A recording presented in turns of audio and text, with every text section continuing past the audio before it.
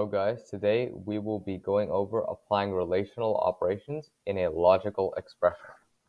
So we have this problem over here. A company wants to spend exactly $5,000 on chairs and tables. A chair is $150 and a table is $300.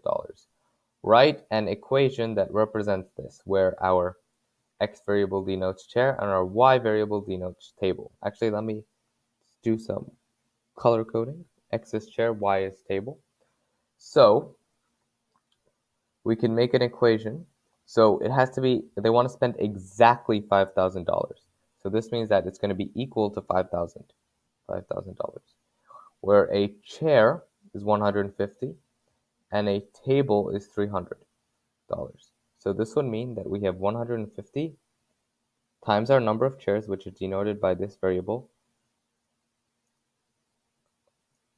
x, plus our cost of tables, 300, times our number of tables, which is denoted by the variable y. So this is an equation that represents this word problem. Now let's go on to the next.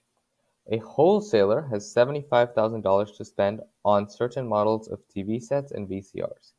If the TV sets cost $375 each and the VCRs cost $215 each, write an inequality that restricts the purchase of X TVs and Y VCRs. Okay, so we have $75,000 total to spend, so $75,000. Now it can be less than or equal to $75,000. The cost of our TV sets and VCRs can be less than or equal to $75,000. 500. Okay, so let's also do some color coding over here. So we have our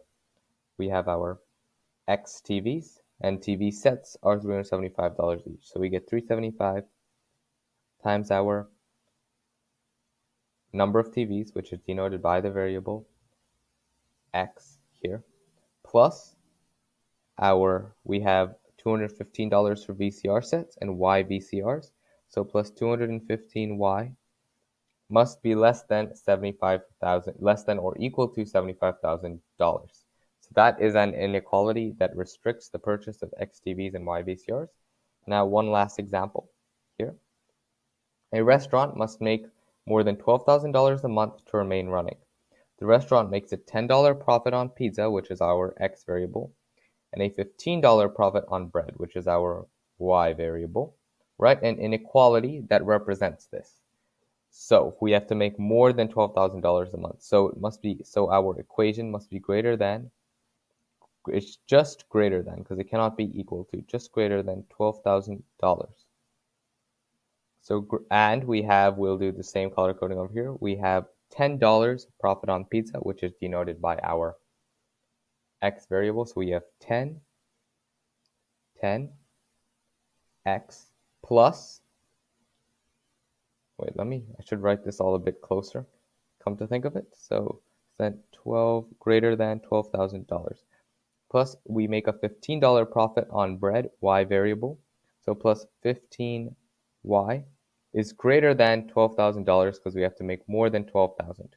And actually, come to think about this, it is a pretty large profit to be making on pizza and bread, $10 and $15. So anyways, thank you for watching, and I hope that you found this video helpful.